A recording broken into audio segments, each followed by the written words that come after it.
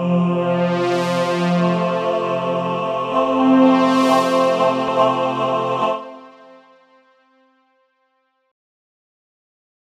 good morning, ladies and gentlemen. Welcome back to Salvation Basics on this Sunday, 13th March 2022. This morning, my message is entitled, You Have a Lot of Time. Not, you don't have a lot of time. Our key text is taken from 2 Peter chapter 3, verses 3 through 10. 2 Peter chapter 3, verses 3 to 10. And the Word of God reads, Knowing this first, that there shall come in the last days scoffers, walking in their own lusts, and saying, Where's the promise of his coming? For since the fathers fell asleep, all things continue as they were from the beginning of the creation. For this they willingly are ignorant of that by the word of God the heavens were of old, and the earth standing out of the water and in the water, whereby the world that then was being overflowed with water perished. But the heavens and the earth, which are now, by the same word, are kept in store, reserved unto fire against the day of judgment and perdition of ungodly men.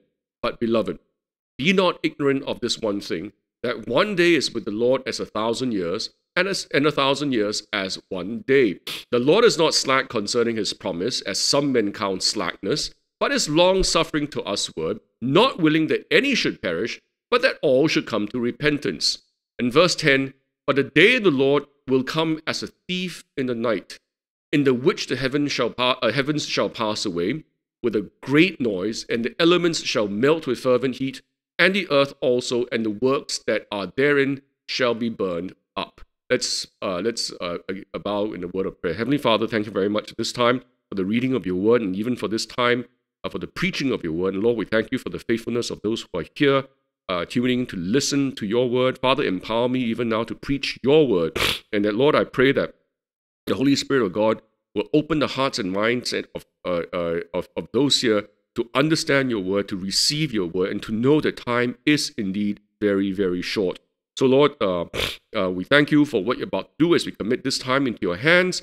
In Jesus' name we pray. Amen. And amen, ladies and gentlemen. Last week, by way of introduction, last week, I preached a message about how you view God. Is it as how God presents himself or as you think?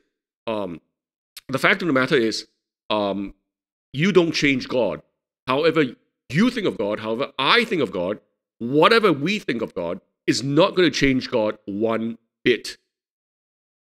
What God wants us to know about him is in the Word of God. It's in the Bible, right? And you cannot pick and choose passages out of the Bible and say, well, I like this about God, but I don't like that about God.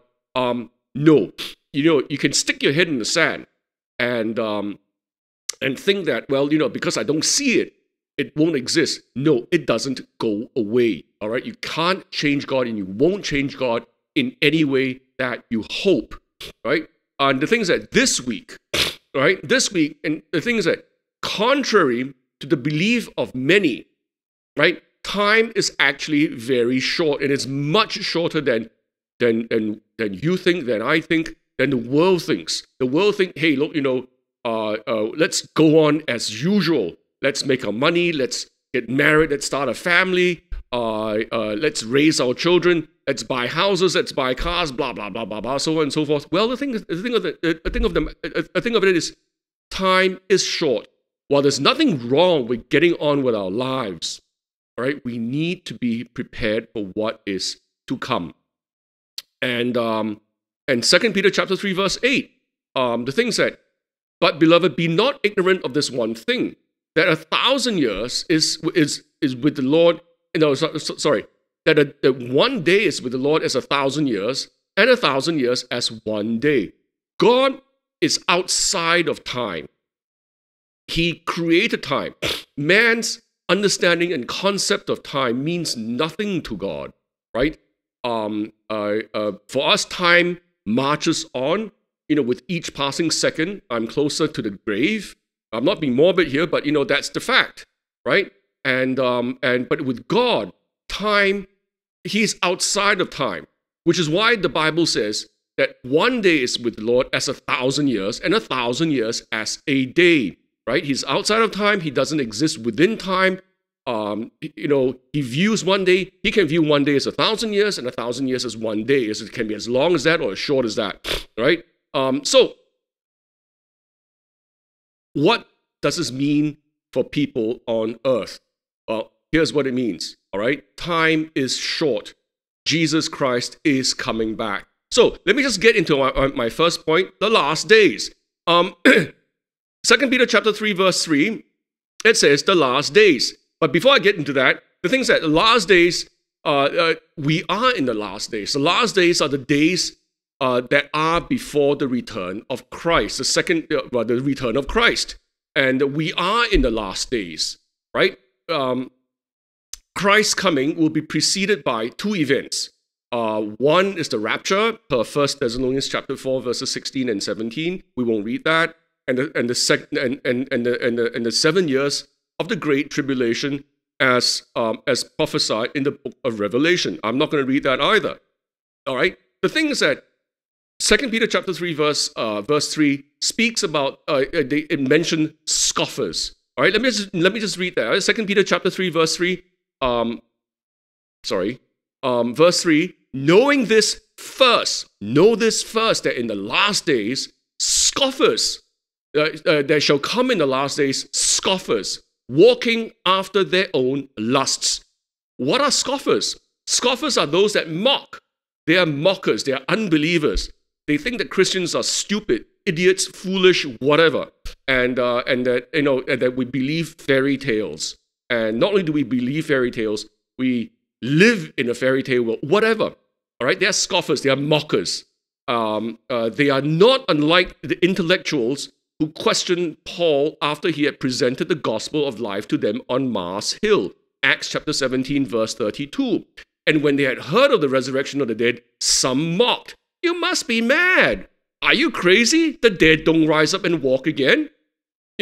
How can the dead come back to life again? We all know once we die, we start rotting away, we don't come back to life, right? And some others, perhaps a bit more polite, said, we will hear thee again of this matter.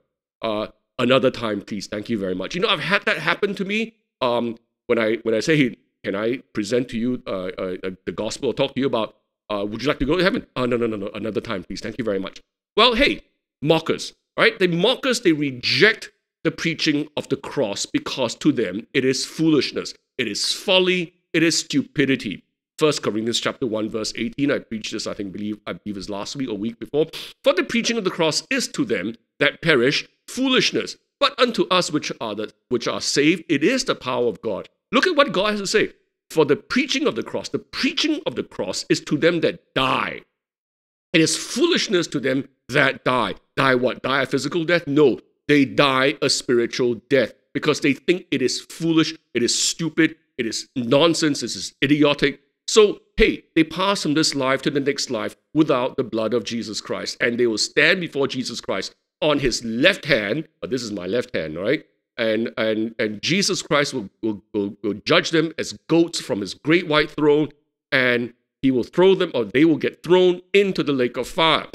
The second part of 1 Corinthians chapter 1, verse 18, but unto us which are saved.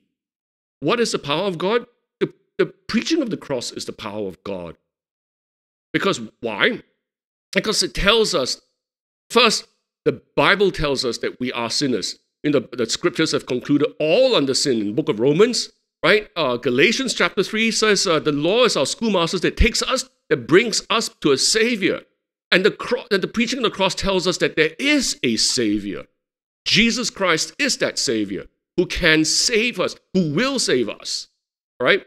And for those who believe him, has already saved us.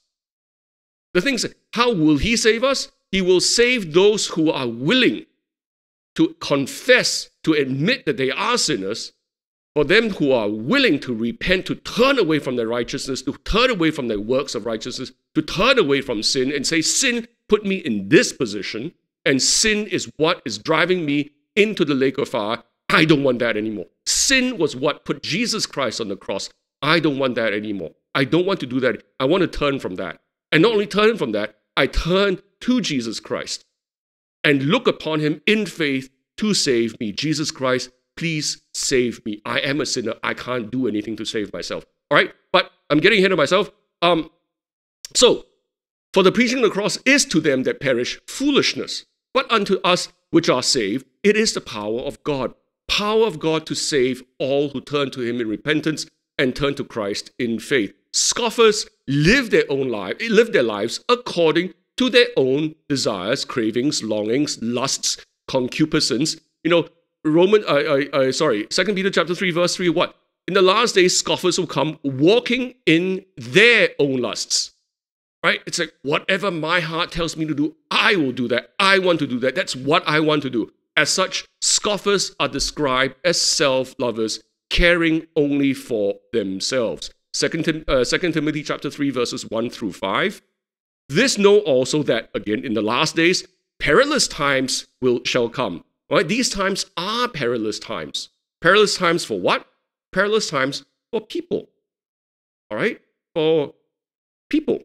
And in verse 2, for men shall be lovers of their own selves, covetous, boasters, proud, blasphemers, disobedient to parents, unthankful, unholy, without natural affection, truce breakers, false accusers, incontinent. Speaking about false accusers, I was a victim of false accusers, and coming from a quarter that many do not expect such accusations to come from. But anyway, that's another story for another time.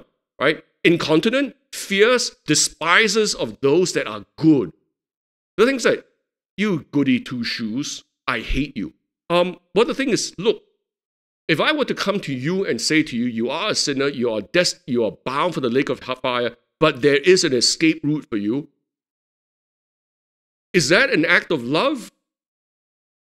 Or is that or what?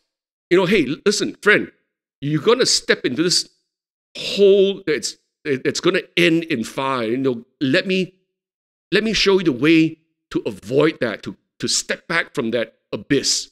No, you are nuts. Hey, despisers of those that are good. Verse 4, traitors, heady, high-minded, lovers of pleasures more than lovers of God, having a form of godliness, but denying the power thereof. From such turn away. Hey, Paul told Timothy that these people will exist in church. They have this outward form of godliness, but in reality, they deny the power of God in them because they have got no God in them. And Paul warned, from such turn away.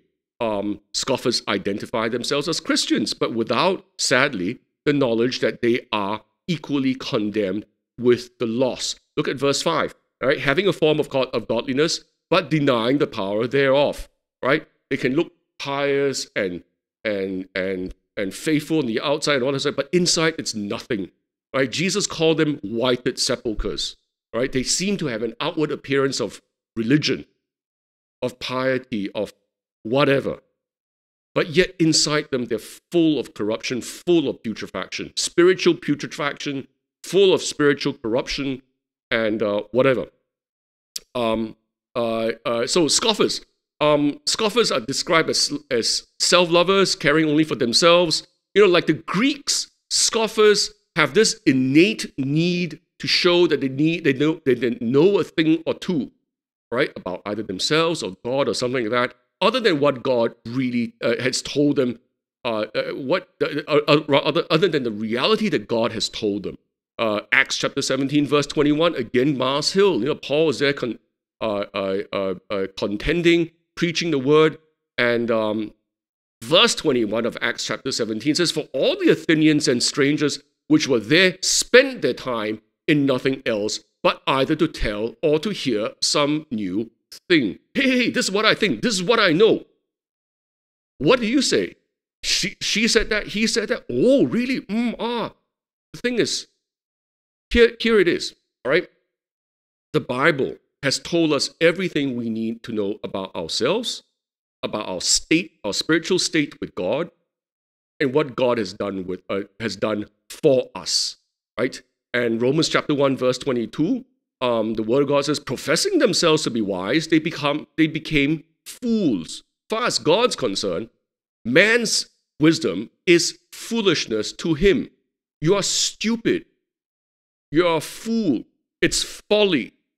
I have done this for you. I'm telling you this about yourself. I'm telling you about myself, my holiness, my righteousness, and you're all saying, no, God's not like that. God cannot be all black and white. There must be some sort of gray area with God. God is love. God surely cannot throw people into hell, right? No, that's wrong. God will throw people into hell. But God is indeed love. How? For God so loved the world that he gave us his only begotten Son, that whoever believes in him shall not perish. Right? Loosely, John chapter 3, verse 16. And these people, these scoffers, these mockers, would like to fill themselves with any knowledge. Right? 2 Timothy chapter 4, verse 3. For the time will come when they will not endure sound doctrine. You give them sound doctrine? No, they don't want to hear it. They want to hear something else. Why? They want to hear something else that soothes their conscience, that soothes their guiltiness, that scratches their itching ears. But after their own lusts shall they heap unto themselves teachers. Look, the Bible says after their own lusts, they will heap unto themselves teachers, having itching ears. I want to hear something. I want to hear something that will comfort me, that will tell me good things. All right? Hey, ladies and gentlemen, if you want to do that, if you want to hear some sugar-coated message, I'm not going to give it to you. All right? Because I'm not going to have your blood on my hands. Verse 4, for they shall turn their ears from the truth and shall be turned unto fables. But the thing is that, they want to know something, but it's not with the knowledge that really counts. That they are sinners, that they are lost, they are unrighteous with God, and that they will be judged, and they will be thrown into the lake of fire. They want to hear something that is positive. Oh, let's be positive. Let's not be so negative. Churches say that right now. Oh, Brother Roy, so negative. Well, the thing is that I am. Yes, because the Bible is negative. If you cannot if you're not going to hear the negative, you're not going to accept the negative, how can you accept the positive? Because the negative tells you where you stand with God if you're a sinner. The positive tells you that, hey, look, you can have an escape route. Right?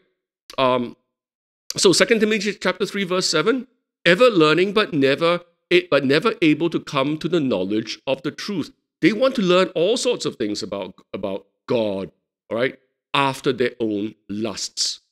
Do they want to hear truth? No, they don't want to endure sound doctrine. Again, I've been on the receiving end of that, and it's very, very edifying in the sense that my eyes were open and said, yeah, right, I'll see you on the other side. And 2 Timothy chapter 4, verse 4, and they shall turn away their ears from the truth and shall be turned unto fables. So the thing is that there are scoffers who scoff and mock and things, and these are God mockers, right? And they mock God mockers. And in their ignorant, foolish, prideful wisdom, they mock God. Where is God and his judgment, they said, 2 Peter chapter 3, verse 4, and saying, where's the promise of his coming? Hey, you'll preach about the coming of Christ. Christ is returning soon. Where is he? Where is the promise of his coming? For since the fathers fell asleep, our forefathers died. They've fallen asleep. All things continue as they were from the beginning of creation. It's business as usual from the beginning of creation. However, I'll get to that later. All right? They think that God's judgment about the flood, they think that God's judgment that was a flood was either some fairy tale, or they reject it, or they've plain forgotten about it. Look at verses 5 and 6 of 2 Peter chapter 3. For this they are willingly ignorant of, right, that by the word of God the heavens were of old, and the earth standing out of the water in the water, right, whereby the world that then was being overflowed with water perished. All right? They say that, hey, look, from the creation. Well, the thing is that, ladies and gentlemen, from the creation, there was a period of time, all right, before the flood occurred. So, these people said, hey, from the beginning, our fathers fell asleep and all things continue as they were. Wrong. There was the flood. God judged. Out of the entire world, only 8 souls were saved. Right? So, they will willingly, they say, where's God's promise of his coming? All things have, it's just business as usual. Right? The thing is that they have no idea what God will do one day. Look at verse 7. But the heavens and the earth, which are now by the same word, are kept in store. Right? Hey, God has reserved this world, right, unto fire against the day of judgment. The day of judgment is coming, ladies and gents. It is not. Nothing is going to stop that. All right? Nothing is going to stop that. And time is short, and it draws nearer by each day. Right? And let me just finish reading that. Reserve unto fire against a day of judgment and the perdition of ungodly men. Right? Hey, ungodly people are going to perish. Right? This world is now reserved for that judgment one day. And these scoffers, they are also rejectors of God. They reject God for gods of their own making. Right? They mock God. They say, hey, God doesn't exist. God cannot be like that. Where is God? Where's the promise of God? They reject God. They reject God by having what gods of their own making. All right? They don't want to have an intimate knowledge they don't want to have a true knowledge, all right, of the God of heaven. But they make their own gods. Romans chapter 1, verses 21 through 25. Romans 1, 21 through 25. Because when they knew God, they glorified him not as God. They understood something. They knew God, but instead of glorifying him as God, they were not thankful. They glorified him not as God, and neither were they thankful. Neither were thankful, but became vain in their imaginations. Vain is what?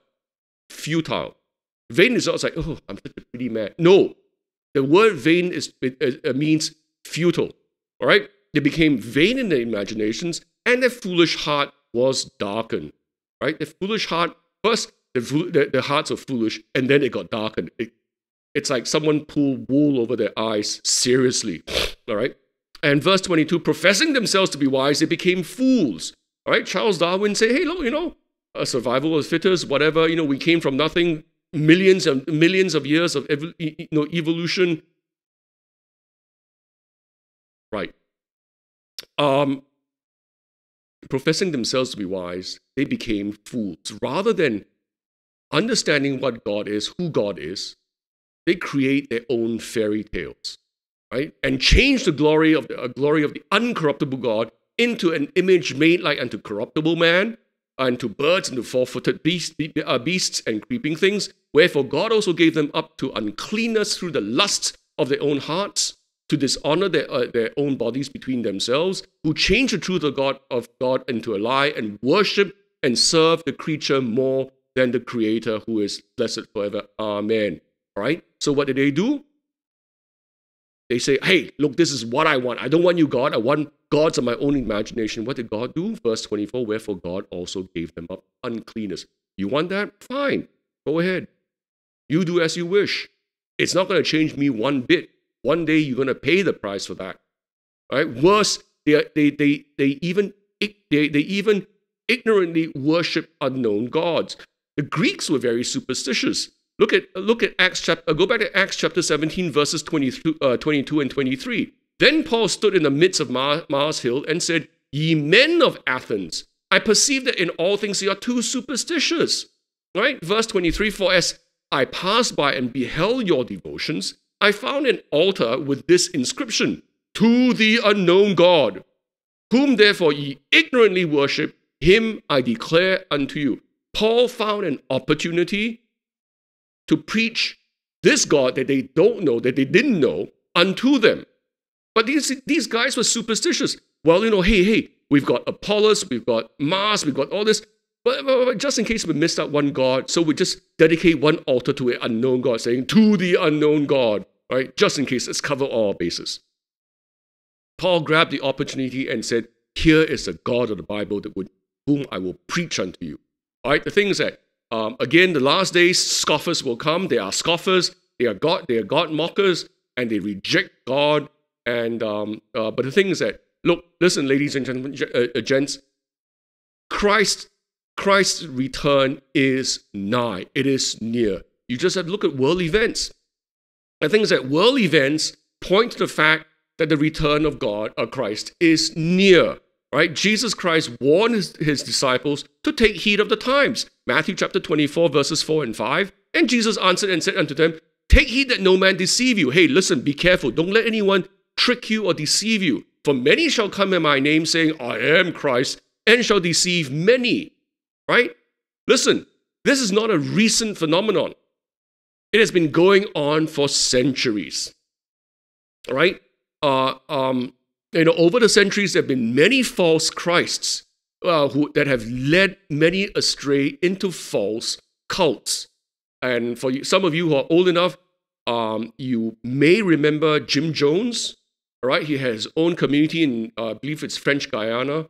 I can't remember which part of Guyana. And he had his followers. And the thing is that he committed suicide after killing off all his followers. All right, they drank poison-laced Kool-Aid, which is why when people say whose Kool-Aid are you drinking, they were referring to that event. These people were tricked. These people were bamboozled. They followed some false prophet, and they died. Right? I think about 1,000 that died. Right? Look at verses 6 and 7 of Matthew chapter 24. Right? Jesus told his disciples, and ye shall hear of wars and rumors of wars. Right? See that ye be not troubled, for all these things must come to pass. All these things must happen. There are actual wars, and then you hear rumors of wars. Perhaps some country is going to invade some other country or whatever. These things have to come to pass, but the end is not yet. All right? The end is not yet, but these are the events that will lead up to that. In verse 7, for nation shall rise against nation, and kingdom against kingdom, and there shall be famines and pestilences and earthquakes in diverse places. Listen, there are conflicts on many levels around the world. All right, in Myanmar, we've got we've got that government crackdown. In Ukraine, Russia walked into Ukraine. Who knows what else? All right. Somewhere in Asia, there's a small country. I'll leave it to your imagination. There's a small country with a young man at the helm, and he occasionally tosses missiles across the tosses missiles around. Right.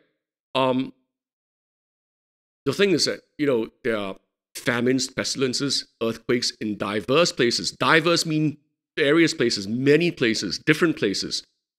How many of you remember the 2004 tsunami that took the lives of more than 200,000 people?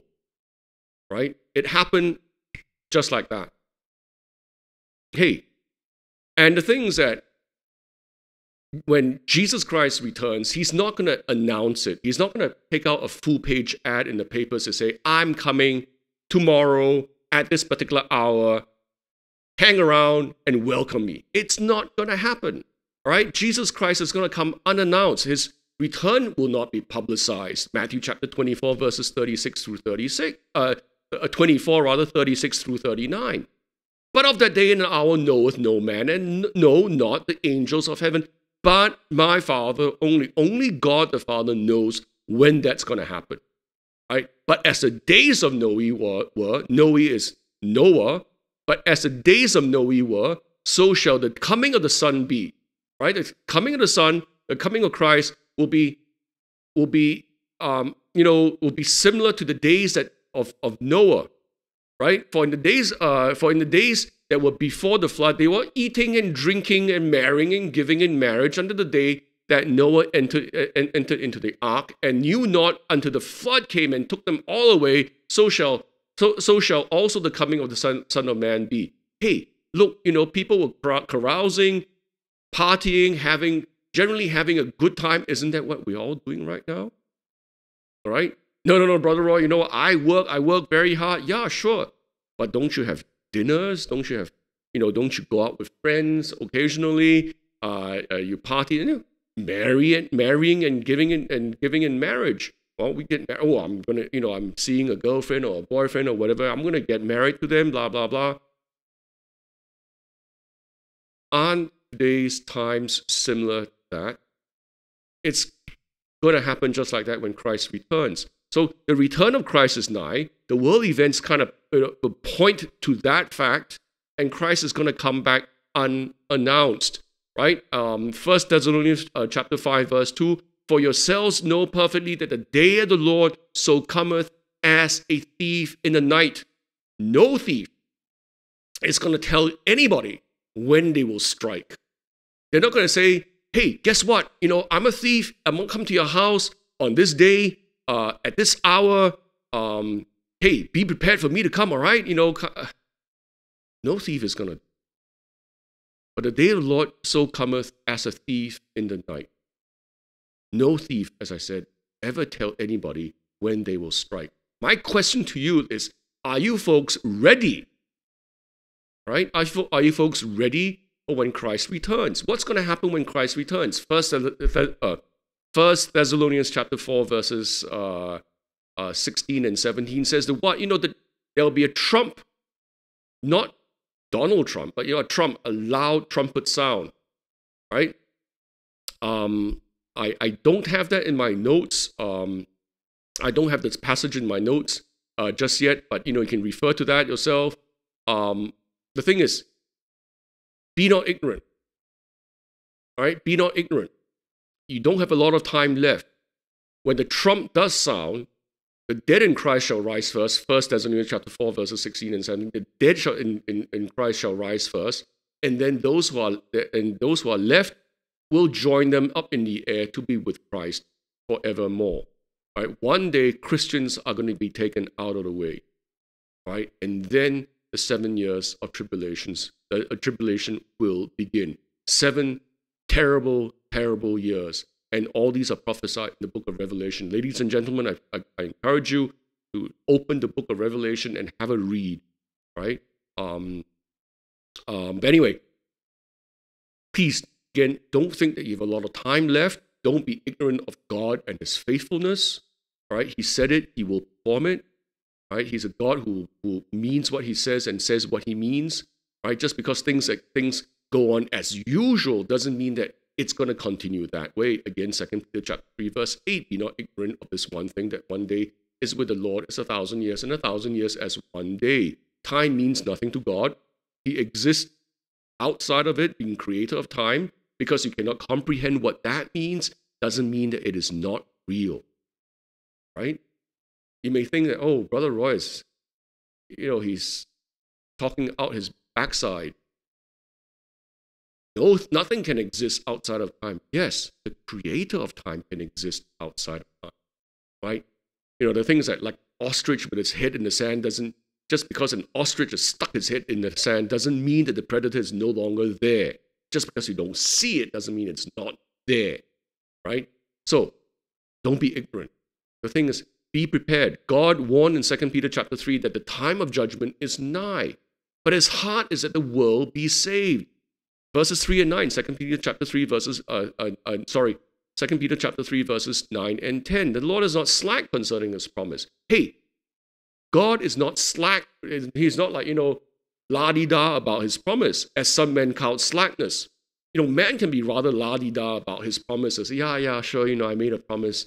You don't have to keep reminding me every 6 months. All right? The thing is that God is not slack. A day is like 1,000 years a day, and 1,000 years as a day. To Him, time is just like that. All right? But it's long-suffering to usward. He's very patient. He's very patient to usward, not willing that any should perish, but that all should come to repentance. But the day of the Lord will come as a thief in the night, in the which the heavens shall pass away with a great noise, and the elements shall melt with fervent heat, and the earth also and the works that are therein shall be burned up. One day, ladies and gentlemen, all right, it's not man, it's not global warming that's going to destroy the world. It is God who's going to do that. Because God has promised that, right? whatever we do to this earth is not going to change. It's not going to destroy it. Doesn't mean that we shouldn't take care of it. But let's not go overboard with it. All right? You can, the world governments are saying, well, let's tackle this global warming thing. Good luck to you. All right? So the thing is that God is patient to us, patient with us, and he's not willing that any should perish. God has no pleasure in the death of the wicked, but his heart is that he wants all the world to be saved. All right? Not willing that any should perish, but that all should come to repentance. When the thing is that, what this passage is that all should come to repentance is that God wants people to make that willing decision to repent. All right? It is not God who will make people repent. Because if it's God who will make people to repent, then this passage doesn't make any sense. It is a voluntary action by man. All right? And when Christ returns, boom, everything is gonna, heaven shall pass away with great noise. The elements shall melt with fervent heat. Elements will melt. The earth and also in the works therein shall be burned up. Jesus Christ is the only everlasting life. John chapter 11, verses 25 to 26. Jesus said unto her, I am the resurrection and the life. He that believeth in me, though he were dead, shall he live. What this means is that, hey, look, if he has believed if whomever has believed in me already, even though the person may be physically dead, yet shall he live. He will one day live again. 1 Thessalonians chapter 4, verses 16 and 17. Why do I keep saying 16 and 17? Anyway, the dead in Christ shall rise first. Right? They will one day arise again. Verse 26, and whosoever liveth and believeth in me shall never die. Believest thou this? Jesus is the only acceptable righteousness to God for the atonement of sin because he is the Lamb of God. All right, John chapter 1, verse 29. The next day, John seeth Jesus coming unto him and saith, Behold the Lamb of God, which what? Taketh away the sin of the world. He is our propitiation for sin. He is the atonement of our sin. 1 John chapter 2, verse 2. And he is the propitiation for our sins, but not just for ours only. It's not just for you and for me and for, whomever else. It's for the entire world, but also the sins of the whole world. 1 John 4:10. Herein is love, not that we love God, but that he loved us and sent his Son to be the propitiation for our sins. Jesus Christ is the atonement for our sins. Right? He was made sin for us. Jesus Christ was made sin for us. 2 Corinthians chapter 5, verse 21, and he hath made him to be sin for us. Jesus Christ took on the penalty for sin for us. He suffered the penalty of sin for us. He was made sin for us who knew no sin. Jesus Christ knew no sin. Jesus Christ was without sin. Hebrews chapter 4, verse 15. Right? That we might be made the righteousness of God in him.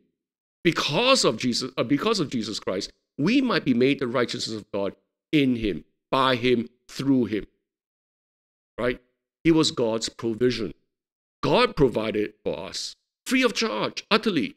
Right? Genesis chapter 22, verse 8. Abraham said, my son, God will provide himself a lamb for a burnt offering, so they went both of them together. What is this? God had put Abraham to the test. Isaac was Abraham's son by Sarah, and son of his old age, of their old age, was given to him by promise, given to Sarah and Abraham by promise of God. And then God said to him, I want you to sacrifice Isaac to me. In faith, Abraham did it. Abraham obeyed God. He prepared the stuff and brought Isaac with him up the hill, up the mount. And Isaac was saying, Father, where is this? Where's the burnt offering? And Abraham said, God will provide himself a lamb for a burnt offering. That is faith, ladies and gentlemen. Because Abraham counted God able to provide him with another son if he were to really sacrifice Isaac. Right? The thing is that our righteousness, God will not accept, Isaiah 64 verse 6, because our righteousnesses are filthy rags. It doesn't matter how good you are, how lovely a person you are, how sweet a person you are. Unless you are saved and have the righteousness of Christ, your righteousness and my righteousness to God is absolutely and utterly unacceptable because it's filthy, right? And because of, by our righteousness shall no one be justified.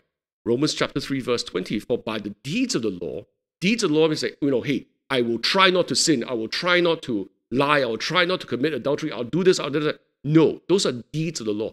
For by the deeds of the law, there shall no flesh be justified in his sight, in God's sight. For by the law is the knowledge of sin. The law tells us that we are sinners. Hey, I'm a liar, I'm an adulterer, I'm a blasphemer, I'm covetous, all that sort of thing. All right? For the law is the knowledge of sin. So I can't do anything to undo that because I'm already a sinner. Because salvation is by grace of God and not the works of man. Ephesians chapter 2, verses 8 and 9. For by grace are ye saved through faith, and that not of yourselves, it is a gift of God, not of works, lest any man should boast. Why? Because anything else will not be grace, but debt. Romans chapter 4, verses 4 and 5. Now to him that worketh is the reward not reckoned of grace. If I were to work, all right, if God were to accept my works, then it is debt because he will owe me. It's like people going to work. You work for a company, you work for somebody, you get paid. That is debt. You don't work for free. It is not reckoned of grace, but of debt. Verse 5, but to him that worketh not, but believeth on him that justifieth the ungodly, his faith is counted for righteousness. I believe God. Abraham believed God and was counted to him for righteousness. That's it. It's very simple. It's FOC, free of charge. Repent of sin. Turn to Christ in salvation, or rather in faith for salvation. Acts chapter 20, verse 21. There's no difference to the Jew and the Greek. All right? Paul preached repentance toward God and faith toward the Lord Jesus Christ. Right? So the thing is that here are some thoughts. Time is short. Jesus Christ is coming. In the last days, there will be scoffers. I'm sure some of you are scoffers. You're mockers. You reject God. And you're here to hear me say something, and then you probably think that Roy is nuts. That's fine. But here's the warning to you. One day you will stand in judgment, and that you will have to give an account for your thoughts, for your words, whatever, for your actions, whatever. So the thing is that our time is short. Jesus Christ will return soon. Don't keep rejecting him until he says, fine. If that's what you want, I'll give it to you. Right? 2 Thessalonians chapter 2, verses 11 and 12. For this cause, God shall send them strong delusion. If you want to do this, I will send you strong delusion that they should believe a lie. You want to believe a lie? Go ahead. I will send you delusions for you to believe. I'll help you along the way. That they might be damned who believed not the truth, but had pleasure in unrighteousness. Noah's world did that, and they all died, except for 8 souls. The thing is that you don't know how much time you have. Don't reject him, right?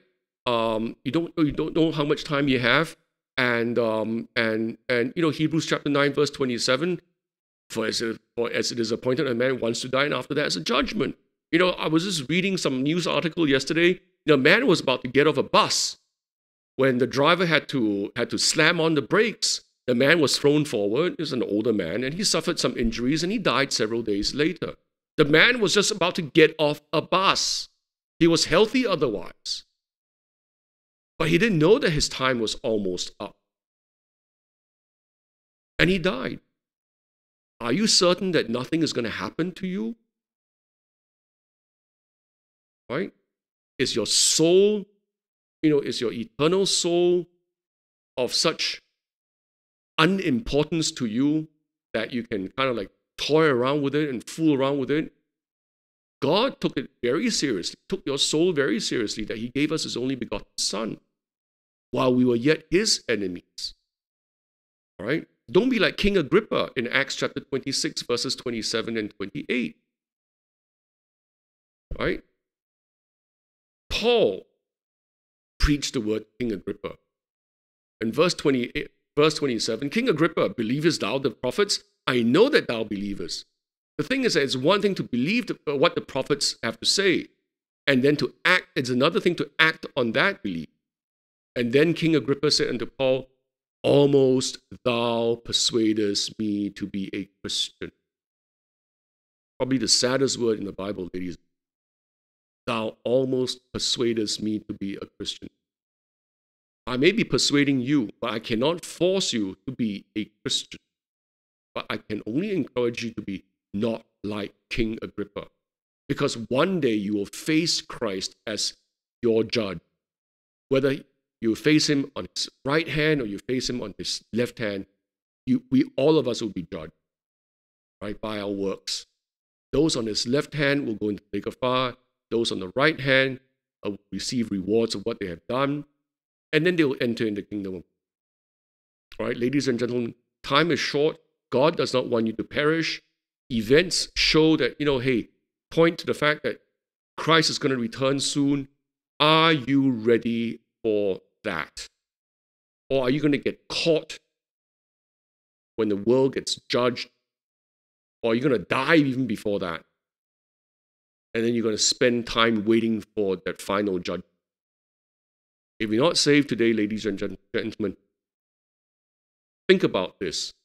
Are you a sinner? Have you ever lied? Right?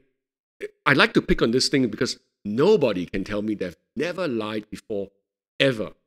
Even thinking about it, all right, is already to God committing it. You think about lying, you've done it already as far as God's concerned. Right? Let's pray. Heavenly Father, thank you very much for this time. For this preaching for the preaching of this message, Father, we just pray that the word will not come back void, but that but the folks here who are not saved will think upon your word and think upon the law and think upon things that they've done that is sin to you, and that they may want to turn away from the sin, to repent of the sin, repent of their good works, repent of their own self-righteousness, and to abandon all that and to turn in faith to Jesus Christ, turn to Jesus Christ in faith to save them. Lord, I just ask today, maybe even be the day of salvation, that there may be rejoicing in heaven, and that another name may be written in the book of life, in the Lamb's book of life. So Lord, thank you once again for this time. I would just ask that you give us a good week ahead, and Lord, just give us safety. Lord, thank you. We ask all this in Jesus' name. Amen. Right, ladies and gentlemen, thank you very much. We'll see you next week. Bye-bye.